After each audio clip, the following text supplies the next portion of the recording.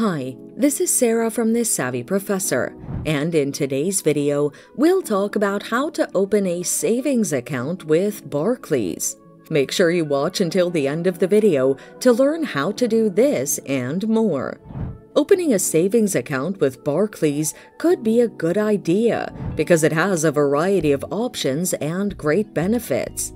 If you'd like to get started, here are a few ways of doing it. Via the telephone. Call Barclays customer care at 0345 744 5445 and get in touch with a representative. The number is in the description. They will guide you on the requirements and procedures of opening a savings account.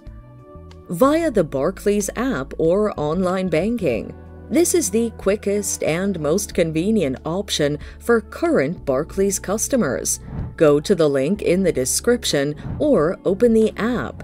Log in with your details, go to the savings account you want, and click on the How to Apply section. In a Barclays branch.